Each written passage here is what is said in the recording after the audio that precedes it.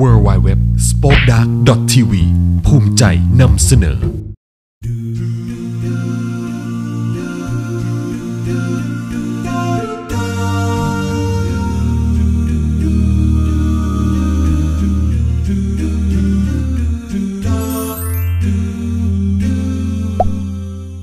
วัสดีค่ะสวัสดีคุณผู้ชมโมเมพาเพลินค่ะอยู่กับโมเมนะคะคือเมื่อกี้เป็นการไป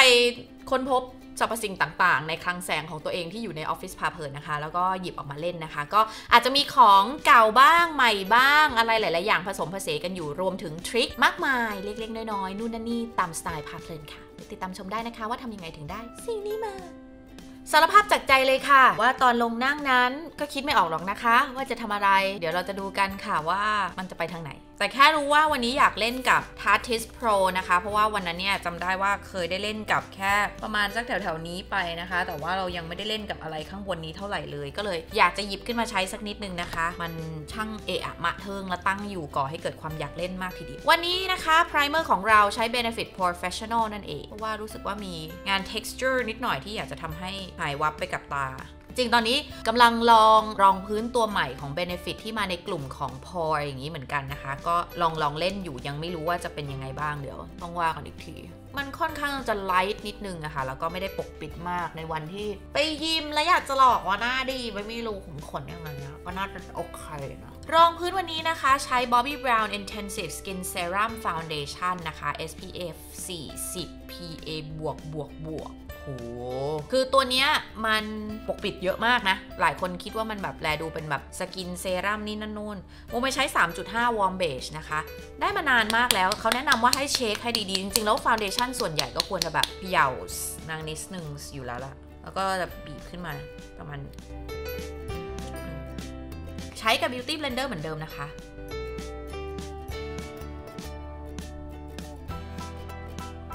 3.5 ในกล้องอาจจะดูขาวนิดนึงนะตอนนี้แต่จริงๆแล้วมันออกซิไดซ์นิดหน่อยคือสีมันจะเข้มขึ้นนิดนึงแต่ไม่ได้มากจนถึงขั้นแบบรองพื้นเปลี่ยนสีหรือหน้าหมองนะคะแต่หมายถึงว่าพอมันเป็นผิวไปแล้วแป๊บนึงเนี่ยมันจะเป็นสีที่พอดีก็ไม่ต้องตกใจว่าทำไมวันนี้คุณพี่หน้าขาวจุงตอนแรกที่ได้มาเหมือนไปพยายามใช้มันกับแปรงแล้วก็เลยไม่ชอบมันตอนนั้นจำได้เลยว่าตอนที่มันลอนช์ใหม่ๆเนี่ยตอนนั้นโมไปอยู่นิวยอร์กพอดีแล้วก็ได้ไปเจอกับทีม Bobbi Brown ที่นิวยอร์กนะคะแล้วเขาก็แนะนำวิธีใช้ซึ่งก็ไม่ได้ผิดอะไรนะแต่คือแค่เหมือนว่าเราเป็นคนต้องการที่รองพื้นมันติดอยู่กับผิวซึมไปกับผิวในขณะที่ Bobbi Brown เขาจะเป็นสายแบบธรรมชาตินึกออกไหมเขาก็เลยใช้กับแปรง foundation brush ตัวนี้ที่เป็นแปรงแบนนะคะมันก็ดีแต่แค่ว่ามันไม่แบบชึบอะนึกออกปะพอเรามาใช้กับ BeautyBlender หรือว่า Sponge ที่มันมีความแบบหนึบแล้วก็สามารถที่จะเกลี่ยรองพื้นได้อย่างดีอย่างรวดเร็วเนี่ยเราชอบผลลัพธ์ที่ได้มากกว่าการใช้แปรงเยอะเลยมีบางคนบอกให้ใช้กับแปรงที่เป็นเหมือนสไตล์แบบคาบูกิบรัชนะคะคือแปรงรองพื้นที่มันเป็นกลมๆแต่ว่าส่วนตัวเราหลังจากเราใช้ BeautyBlender แล้วเรารู้สึกว่ามันเป็นวิธีที่ง่ายที่สุดแล้วก็เร็วที่สุดไม่ต้องมานั่งเกลี่ยกันนานไม่ได้เป็น Super Full Coverage หน้าหนาอะไรเป็นผิวรู้สึกสบายดีคอนซีลเลอร์นะคะใช้ NARS Radiant Creamy Concealer สีคัสตาร์ดเหมือนเดิมแต่อันนี้ใช้ได้ทั่วหน้าเลยเพราะว่ามันเป็นสีเดียวกับรองพื้นนะคะถ้าใช้ Fit Me โมไม่ต้องแบบสำหรับใต้ตาจะเป็นสีนี้ได้แต่ว่าถ้าเกิดเป็นบริเวณอื่นต้องใช้แมคคาเดเมียหรืออะไรนี้ถึงจะรอดเพราะว่าฟิตมี128มันเข้มกว่ารองพื้นปกติที่ใช้อยู่ในช่วงนี้ช่วงหลังมานี้ใช้เทคนิคในการค่อยๆลงคอนซีลเลอร์แบบสไตล์เกาขึ้นมาเยอะเหมือนกันนะคะแต่ว่าในวันที่รีบหรือวันที่ขี้เกียจก็จะกลับมาสู่สายฝอแล้วก็ลงคอนซีลเลอร์แบบแบบนี้ต่อไปเราคิดว่าคอมบิเนชันของ2คนนี้นะคะสำหรับคนที่ผิวมันเนี่ยตัวนี้ช่วยให้ตัวนี้มันติดผิวมากขึ้นมากคือวันที่ถ่ายทำกันนี่นะคะเมื่อวานโมไปงานแต่งงานที่อันภูวนาถเราแต่งหน้าออกมาถ่ายรายการก่อนในช่วงเที่ยงแล้วก็หน้าก็อยู่ยาวไปจนถึงประมาณ3 ทุ่มก็มีการเติมนิดหน่อยแต่ไม่ได้ถึงขั้นว่าแบบโอ้ตายแล้วรองพื้นตกล่องเป็นคราบนี่นั่นโน่นอะไรเงี้ยคือทุกอย่างโอเคมากด้วยคอมบิเนชัน2คนนี้แล้วก็คอนซีลเลอร์อีก1 อัน3 อันนี้นะคะเดี๋ยวจะบอกมันมีตัวทัชอัพอีก1 อย่างที่เดี๋ยวเราจะทำให้ดูว่าเราก็ใช้สิ่งนั้นอีกเหมือนกันซึ่งก็มาจาก Bobbi Brown ไม่ได้ตั้งใจว่าจะแบบวิดีโอนี้ไม่ได้ตังค์จาก Bobbi Brown แบบเสียตังค์ถ้ามีตรงไหนที่เรายังรู้สึกว่ามีบางที่ที่เราไม่พอใจเราจะหยิบพี่คนหนึ่งออกมาแป๊บนึงค่ะ เราก็หยิบLaura Mercier นะคะ Secret Camouflage ที่เป็นคอนซีลเลอร์แบบ Heavy Duty นะคะอย่างหนาแล้วก็ใช้คู่กับแปรงแบนธรรมดานี่เลอะเทอะมากเลยอันนี้จะเอามาใช้กับจุดที่เราต้องการจะให้มันเพอร์เฟกต์มากจริงๆนะคะเพราะว่ามันเป็นคอนซีลเลอร์แบบครีมที่จะช่วยให้รอยแผลเป็นต่างๆมันแบบหายไปมากยิ่งขึ้นเราก็จะใช้ฝั่งนี้นะคะที่เป็นฝั่งสีเข้มนะคะก็เอามาวอร์มที่หลังมือนิดนึงทำการโป๊สีในบริเวณที่ต้องการเนื่องจากว่ามันแห้งมากค่ะก็เลยแนะนำว่าพอแตะขึ้นมาแล้วเนี่ยเอามาไว้ที่หลังมือนิดนึงมันจะทำให้คอนซีลเลอร์มันเกลี่ยง่ายขึ้นแล้วก็ไม่เป็นคราบคือมันไม่ได้เป็นเวที่จะเป็นคราบอยู่แล้วแต่ว่าเราจะได้ไม่ใช้เยอะเกินไปด้วยนะคะเซตทุกอย่างด้วยแป้งฝุ่นนะคะใช้แป้งฝุ่น colorless ของ 3 นะคะ colorless 1 เพราะว่าตอนนี้เขามี colorless 1 และ 2 แล้วเดี๋ยวเราจะเบคด้วยนิดนึงวันนี้สิ่งที่เราจะเบคคือจริงๆแล้วมันเป็นขั้นตอนที่ไม่จำเป็นนะคะแต่ถ้าใครหน้ามันทำก็ไม่ผิดเพราะว่ามันช่วยให้หน้ามันช้าลงนิดนึงไม่ได้บอกว่าหน้ามันจะไม่มันเลยนะมันจะเหมือนช่วยให้แบบระยะเวลาในการที่รองพื้นมันจะอยู่ติดบนหน้าเราแล้วไม่เกิดความมันเยิ้มขึ้นมาในทางออกไปได้อีกนิดนึงเราจะใช้ Laura Mercier นะคะ Loose Setting Powder Translucent ธรรมดานะคะพับอันเมื่อกี้เนี่ยพับ3 อันเมื่อกี้นี่แหละใช้วิธีการอย่างนี้พับหน้าเกลี่ยนิดนึงไม่ได้ซักแล้วก็จิ้มจุ่มลงไปจนได้ขึ้นมาแบบนี้ข้อแรกคือเบคใต้ตาก่อนเพราะว่าเดี๋ยวจะแต่งตาเข้มนิดนึง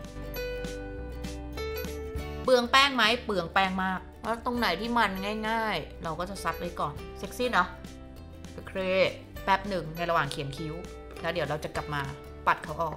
เขียนคิ้ววันนี้กลับมาใช้ Brow Sculptor นะคะจาก Tom Ford สี Espresso เป็นดินสอหัวตัดแบบนี้แล้วความดีของเขาถ้าเกิดใครไม่ได้เจอตอนที่เราใช้ก่อนหน้านี้เนาะก็คือข้างล่างเนี่ยโอเคมีสปูลี่แน่นอนนะคะแต่นอกเหนือจากนั้นถ้าบิดออกมาคุณจะเจอที่เหลานะคะซึ่งเวลาแบบสมมุติว่าเลทเซใช้ไปสักพักหนึ่งแล้วเนี่ยไอ้เจ้าตัวเนี้ยมันไม่มีความคมแล้วอะค่ะคุณสามารถที่จะเหลาได้นะคะแล้วก็จะทำให้มุมของเจ้าตัวดินสอเขียนคิ้วเนี่ยมันกลับมาแบบแหลมเหมือนเดิมนะคะเพราะบางทีพอใช้ไปแล้วแบบดินสอเขียนคิ้วมันทู่อะเนาะแล้วมันก็ทำให้คิ้วไม่ค่อยชัดเป็นอุปกรณ์ที่มีความเก๋กรึด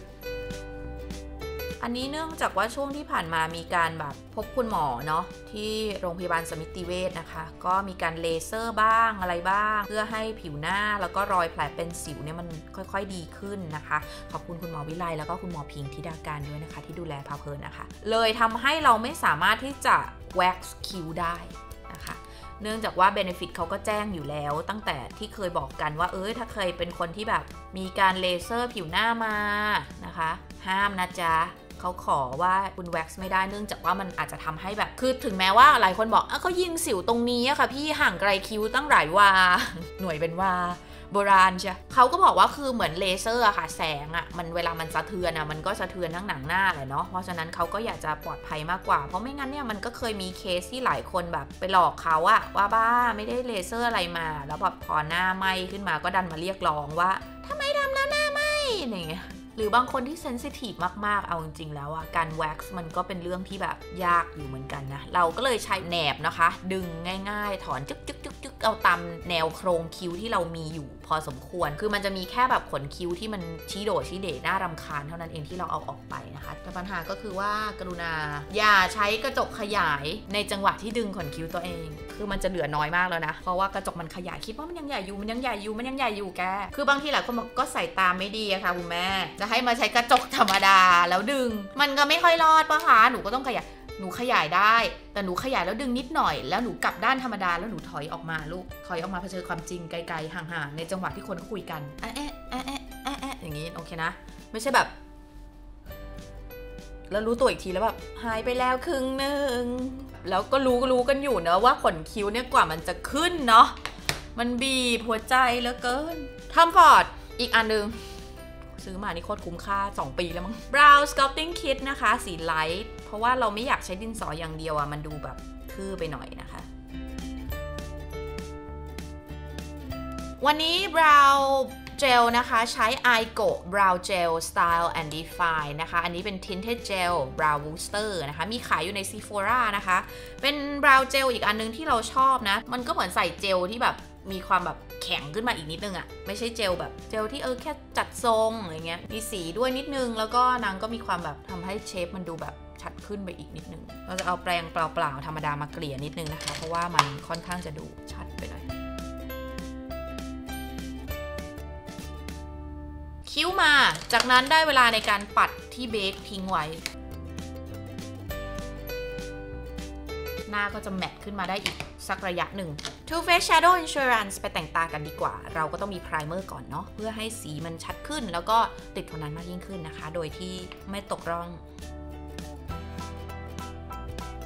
อย่างที่บอกไปนะคะวันนี้จะใช้อันนี้เลย Tarte Pro นะคะพาเลตจาก Tarte นั่นเองนะคะ Amazonian Clay Palette ค่ะก็วันนี้คิดว่าจะใช้ละแวกแบบละแวกเนี้ยละแวกม่วงๆเนี่ยเพราะว่าสีบรอนซ์สีอิฐเราก็ทำกันมาแล้วระยะข้างล่างนี้เราก็เล่นกันไปแล้วนะคะน่าจะเป็นละแวกนี้เดี๋ยวจะเริ่มจากอันนี้ก่อนชื่อสี Chic เป็นเบสไปเลยเพราะว่ามันเป็นสีเนื้ออมชมพูเซตไปก่อน1ขั้นเพื่อที่เดี๋ยวถ้าลงสีเข้มมันจะได้ไม่เป็นก้อนอันนี้ใช้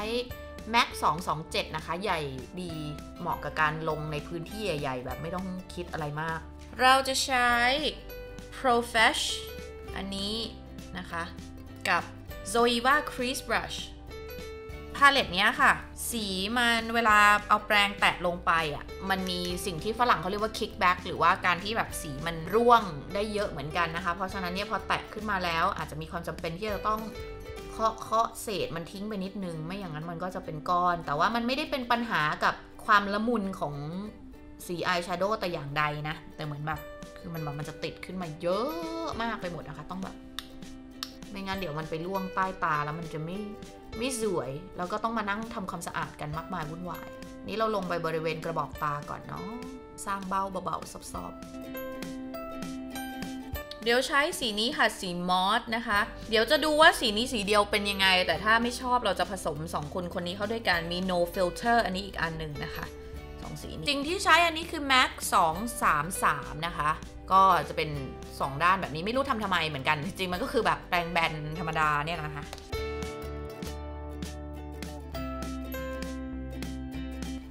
ก็เอาแปรงมาเกลี่ยนิดนึงอันนี้224จาก M.A.C ค่ะ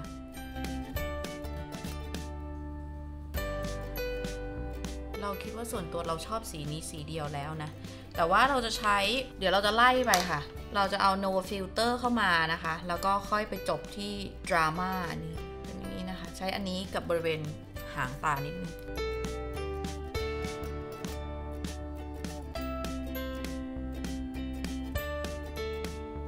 สังเกตระยะอันนี้อาจจะเป็นเรื่องเล็กน้อยในสายตาใครหลายคนแต่ว่ามันเป็นเรื่องใหญ่มากสำหรับเราปกติตอนแต่งอยู่เนี้ยโอเคอาจจะมีความใกล้บ้างแต่เมื่อแบบแต่งไปสักพักทั้งสองข้างเริ่มทำใกล้ๆกันแล้วนะคะถอยออกมาเพื่อดูความสูงของการแต่งตาของเราว่า2ข้างเนี่ยเราลากขึ้นไปสูงพอกันไหมหรือบางที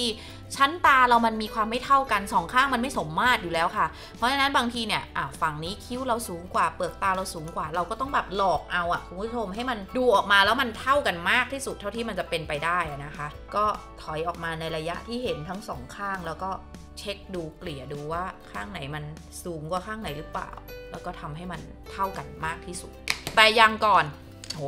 แต่ยังก่อนดราม่าอย่างที่บอกนะคะใช้แปรงที่เล็กลงเป็น Petite Crease นะคะเพราะว่าอยากจะโฟกัสให้มันอยู่ที่บริเวณแบบกระบอกตา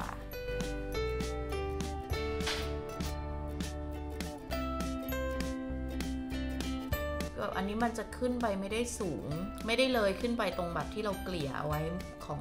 สีที่2เมื่อกี้นะคะจะอยู่แค่ประมาณแค่นี้นะคะแล้วเราจะใช้สีชิมเมอร์เมื่อกี้แมททั้งหมดเลยนะคะที่ใช้มา1 2 3 4 5เราจะใช้อันนี้นะคะชื่อ Minx นะคะที่เป็นชิมเมอร์อันเดียวในโทนสีม่วงที่มีอยู่อันนี้จะเป็นชิมเมอร์เหมือนกันแต่ว่าเป็นบรอนซ์เป็นสีออกแบบเทาๆแล้วก็อันสุดท้ายเนี่ยก็จะเป็นอย่างนี้นะคะเราจะใช้อันที่เป็นสีม่วงอันนี้เฉลยก็แล้วกันไหนๆก็อยู่บนนิ้วแล้วจะกลับมาที่ M.A.C เมื่อกี้224ที่เป็นแปรงที่ไม่ได้มีสีอะไรอยู่เลยแค่เอามาเกลี่ยเพื่อทุกอย่างมันดูสมูทขึ้นอยากลงเพิ่มอีกนิดนึงให้มันชัดๆ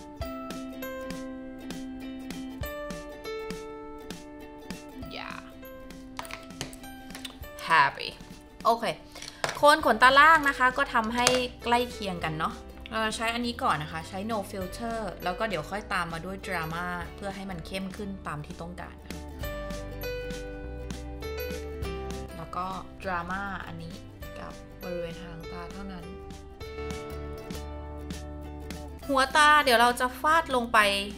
เบาๆตรกๆด้วย The Balm นะคะ Sex Pot Overshadow สี No Money No Honey อันนี้เป็นสีไฮไลท์ที่เราชอบใช้มากบริเวณหัวตาเพราะว่ามันทำให้ทุกอย่างดูแบบไบรท์ขึ้นมาเลยนะคะแต่แค่ว่าแพคเกจจิ้งมันมีความยากนิดนึง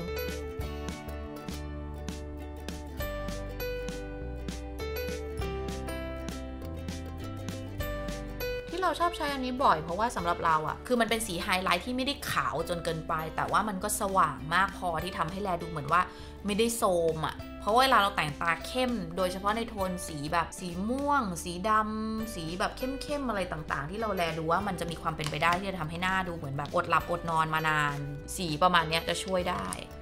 โอเคไลเนอร์ก็เดิมๆค่ะ Kat Von D Tattoo Liner สี Trooperเพราะว่าดำดีดำทนไม่ไหลสะเทินน้ำสะเทินบก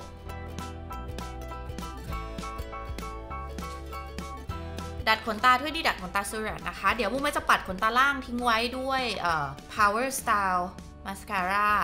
าญี่ปุ่นหาได้ในมัตสึโมโตะคิโยชิกันน้ำดีแต่เดี๋ยวเราจะปัดข้างล่างไว้เพราะว่าตอนติดข้างบนเนี่ยเราจะได้ไม่ไปยุ่งกับขนตาของเราเท่าไหร่เพราะว่าขนตาที่เราใช้ก็เป็นขนตาอันเดิมนะคะแบรนด์ของโมเมเอง Lush Lash ด้วยความที่มันเป็นมิงค์เราก็ไม่อยากจะเอามาสคาร่าไปยุ่งกับเขาเพราะว่าไม่อย่างนั้นเนี่ยเดี๋ยวเขาจะเสียทรงแล้วก็เสียสภาพได้ก็จะดัดของเราให้เสร็จซะก่อนแล้วก็ปัดขนตาล่างให้จบไปแล้วก็ค่อยเอาขนตาบนมาติด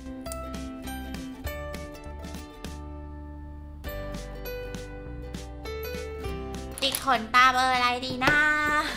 หลังจากที่ได้เสียเงินซื้อมาก็ได้ใช้แล้วนะคะสำหรับที่ติดขนตาคาดว่าเบอร์ที่อยากได้น่าจะเป็นเบอร์ซักไม่ใหญ่มากเพราะว่าไม่งั้นจะบดบังสิ่งที่ได้ทำไปเสียทั้งหมดคิดว่าน่าจะอยู่ที่ระยะคุณเบอร์6 Lush Lash นะคะเบอร์6ก็จะแผ่หน่อยแต่ว่าไม่ได้รู้สึกว่าบดบังทุกสิ่งอย่าง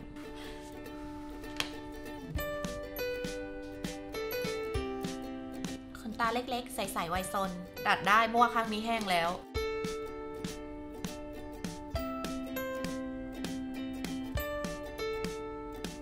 ขอทาลิปมันก่อนนะเดี๋ยวระหว่างคอนทัวร์หน้าและอื่นๆจะได้มีปากให้ทาอะไรได้แบบไม่น่าเกลียดเนื่องจากวันนี้เราจะหน้าแน่นกลับบ้านนะคะเพราะฉะนั้นเราต้องคอนทัวร์หน้านิดนึงค่ะ Kevyn Aucoin Sculpting Powder นะคะสีมีเดียมที่อีกสักครู่มันต้องฮิตแพนอีกแล้วแน่เลยกับจริงๆแล้วอันนี้เป็นแปรงปัดแก้มนะของ Marc Jacobs แต่เราชอบสำหรับการเอามาคอนทัวร์มากเลยเพราะว่ามันเป็นแปรงหัวตัดที่แบบได้อารมณ์มากนะคะแล้วก็วิธีการที่ง่ายที่สุดที่จะหาว่าจะคอนทัวร์ที่ไหนก็ค่อยๆเกลี่ยเพื่อให้มันไม่เป็นเส้นสันจมูกเปลี่ยนให้เป็นแปรงเล็กๆนิดนึง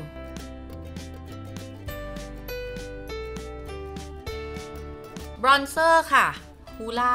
Benefit ฮูล่า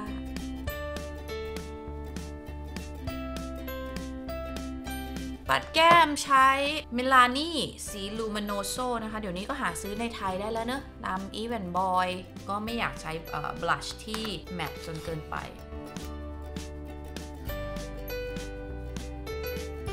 ไฮไลท์โลดวันนี้ใช้ Essence Pure Nude Highlighter นะคะอันนี้ก็หาได้ตาม Drugstore ต่างๆเหมือนกันนะคะสี 10 Be My Highlight ก็จะไม่ใช่ไฮไลท์ที่แบบตกใจมากนะแต่ก็ยังมีไฮไลท์อยู่นะคะมีงานเงาขึ้นมานิดนึงหลอกว่าหน้าฉ่ำทั้งที่จริงๆแล้วนั้นแมตต์มากสุดท้ายเราจะใช้Kat Von Dนะคะ Everlasting Liquid Lipstick สี Bow and Arrow เพราะว่าเราอยากให้ปากมันนูดนี่เราเหมือนเขียนให้ขอบปากมันใหญ่ขึ้นนิดนึงนะคะเพื่อให้มันดูแบบกว่านี้อีกหน่อยนึงก็เป็นนั้นว่าเสร็จขอฉีดทุกอย่างด้วย Urban Decay All Nighter Makeup Setting Spray นะคะเพื่อให้หน้ามันดูไม่แป้งมากแต่ว่าเมคอัพก็ติดทนนานต่อไป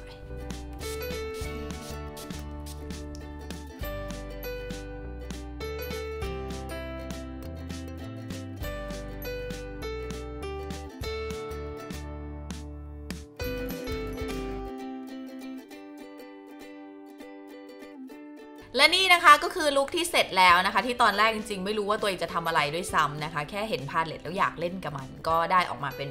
ประมาณนี้นะคะขอตั้งชื่อลุคว่าก็ไม่ได้ตั้งใจจะแกลมอ่ะ เวอร์ไปอีกก็หวังว่าคงจะชอบกันนะคะสำหรับใครที่อาจจะไป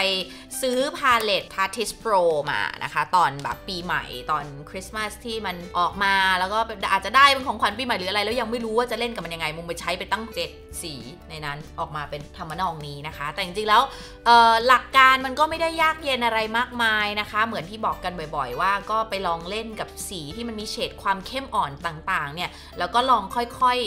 อยๆให้น้ำหนักมันนะคะก็จะก่อให้เกิดมิติที่มีความทั้งแบบเข้มอ่อนมีวิบวับวาวๆอะไรอย่างเงี้ยได้นะคะส่วนสีปากนั้นก็ไปลองเล่นดูใครบอกว่าแค่นี้ยังแกลมไม่พอคุณแม่จะไปถึงสีช็อกโกแลตสีม่วงสีอะไรก่อนไปกันให้สุดค่ะหวังว่าคงจะถูกใจกันนะคะแล้วเดี๋ยวจะไปหยิบพวกพาเลตหรือข้าวของที่ได้มาแล้วยังไม่ค่อยได้มีโอกาสเล่นกับมันนะคะกลับมาเล่นให้ได้ชมกันเพื่อเป็นไอเดียของคุณผู้ชมพาเพลินต่อไปนะคะวันนี้ไปแล้วค่ะสวัสดีค่ะ